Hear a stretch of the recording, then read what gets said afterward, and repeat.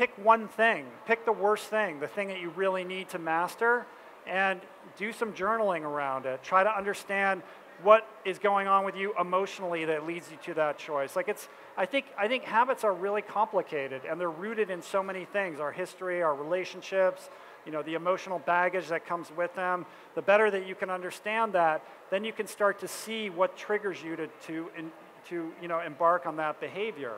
And then setting yourself up for success by setting a goal, being public about it, surrounding yourself with people that will encourage your success, and also people that will hold you accountable to what you say. Like if you say, I'm going to run a 10K, or I'm going to lose 10 pounds, or I'm going to quit whatever, I'm going to stop gambling, or whatever it is, that people know what's going on. So you feel that pressure, I think is helpful as well.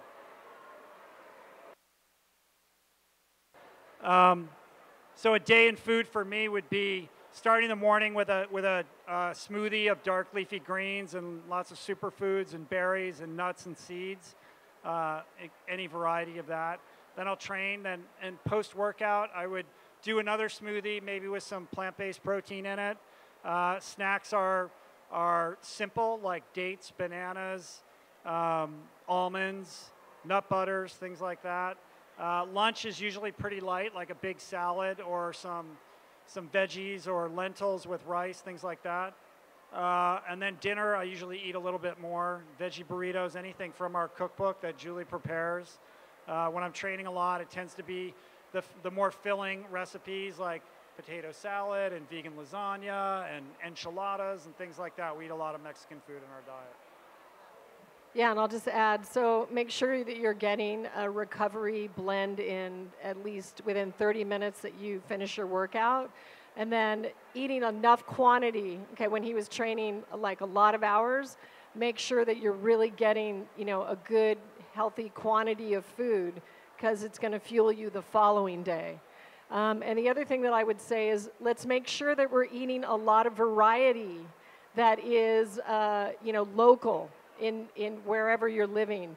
So I think some of us get in the habit of we say, oh, well, I like black beans, and then you just get in the habit you always eat black beans. Vary what you're eating. So a lot of variety, a lot of quantity, and getting that recovery blend in. We have a section in the back of the cookbook that's it has a listed, a day in the life and specific recipes. It's called Performance, actually, would be for athletes, in the back of the Plant Power Way.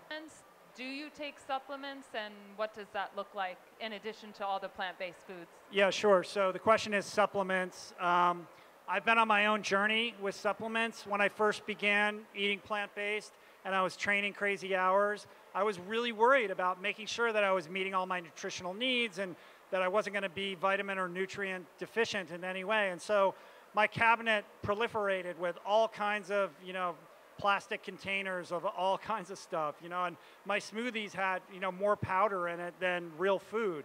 And after doing that for a couple years, I started to think, well, is any of this doing anything?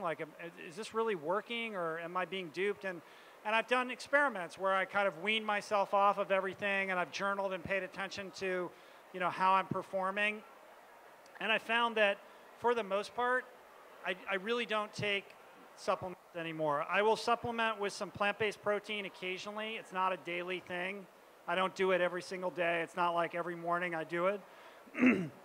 I do take vitamin B12.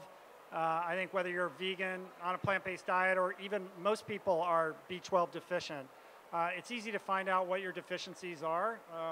I think a lot of people we live in California, so I don't have to worry so much about vitamin D, but a lot of people are vitamin D deficient. But beyond that, I really don't supplement with anything else anymore.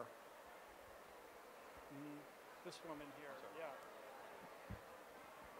Julie, what's your best advice for picky, resistant kids and husbands?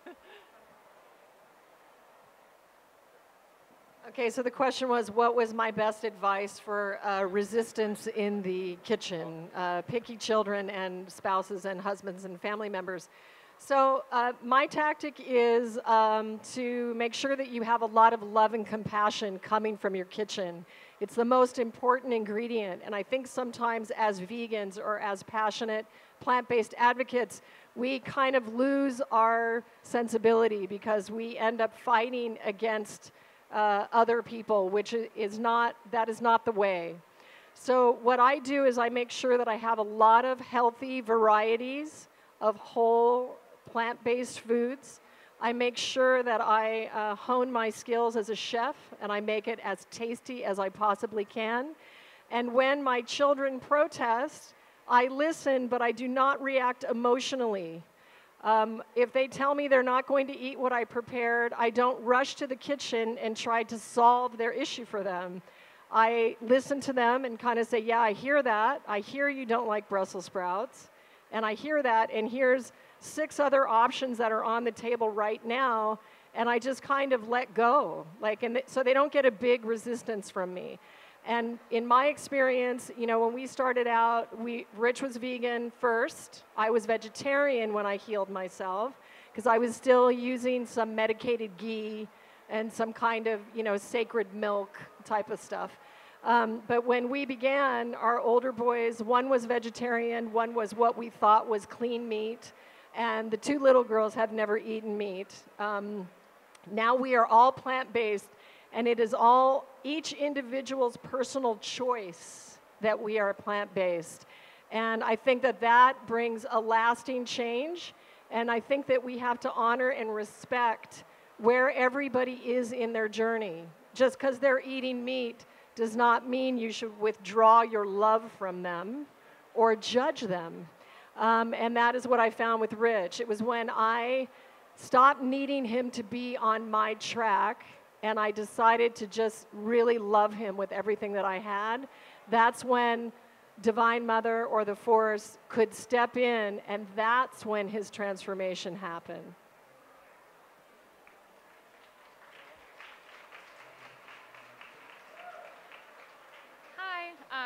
I have to say, first of all, it's an honor to meet you. I'm a sports nutrition and exercise specialist, so I've done a lot of research, and you're truly an inspiration.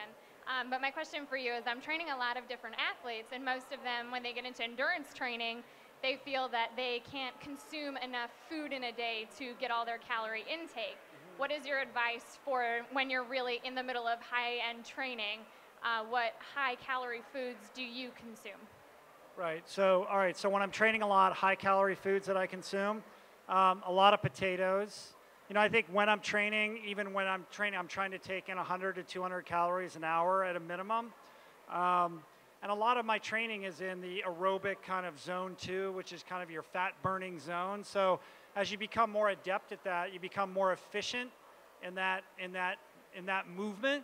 My appetite has gone down and my caloric needs have gone down because what used to be, like a distance that used to be quite taxing is no longer that taxing on my body. So it doesn't require the caloric demands that it once did.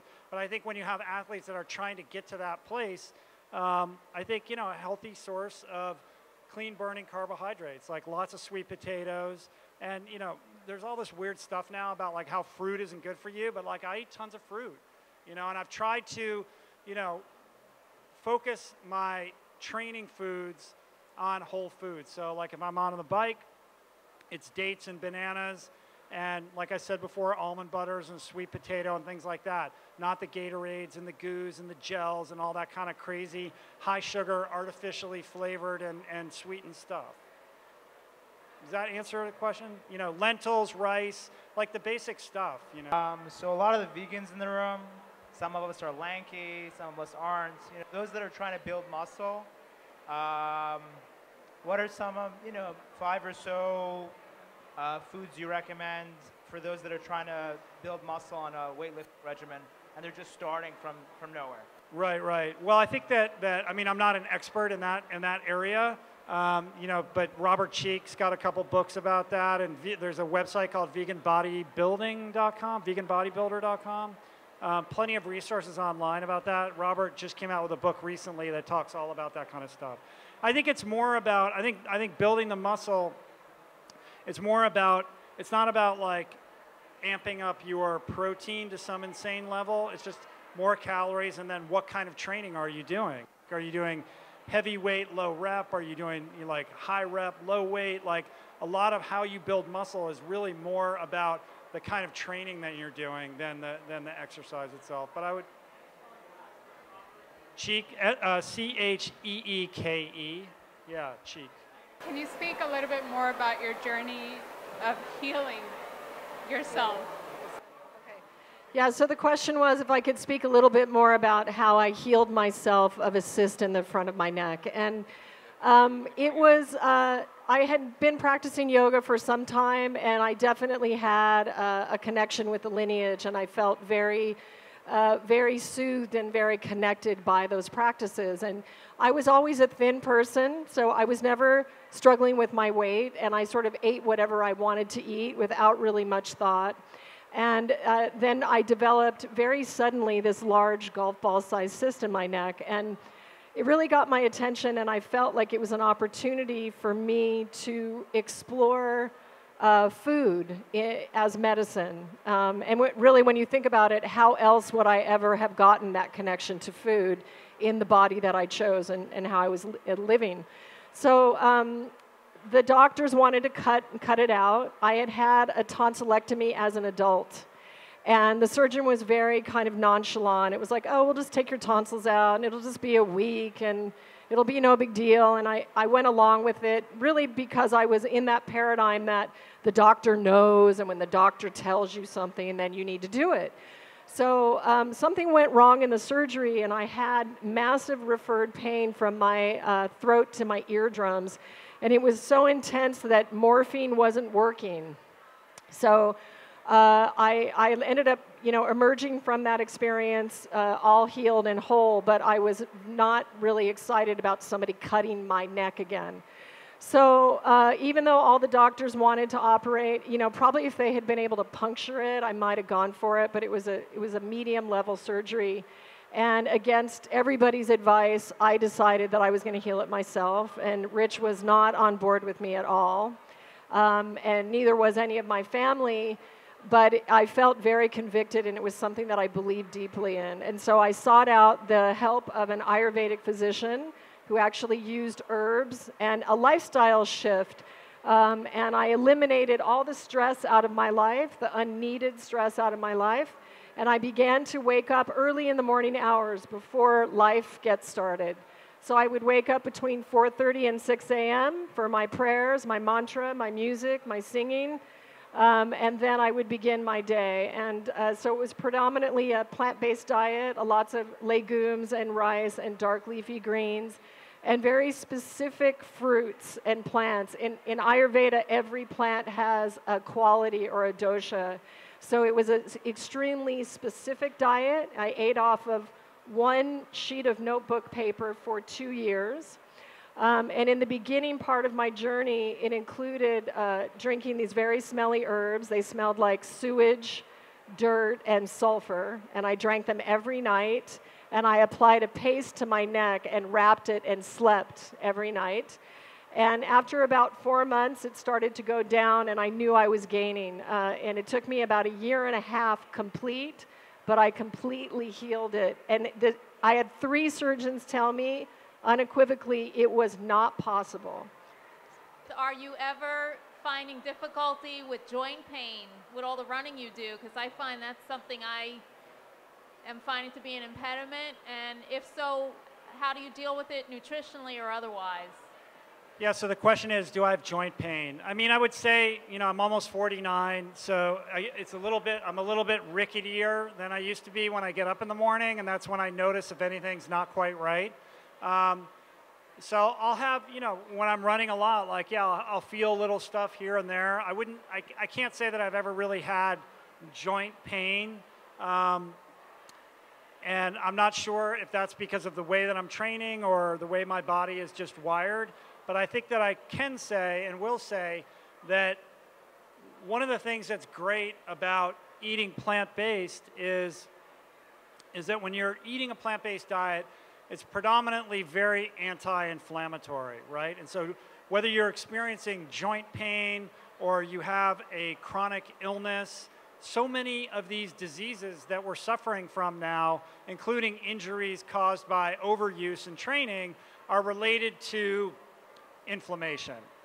And to the extent that we can impact that by making choices about the foods that we eat, that's a very powerful thing, right? So when not all plant-based foods are anti-inflammatory, but by and large and on the whole they are. So when you're eating plant-based, you're a very anti-inflammatory state, which basically helps your body's immune system function at its peak, which allows your body to repair itself more efficaciously and more expeditiously in between workouts, right? Because as an athlete, whether you're a runner or whatever you do, you don't get faster or stronger during your workout. It's that period of time in between your training sessions when your body is repairing itself, right?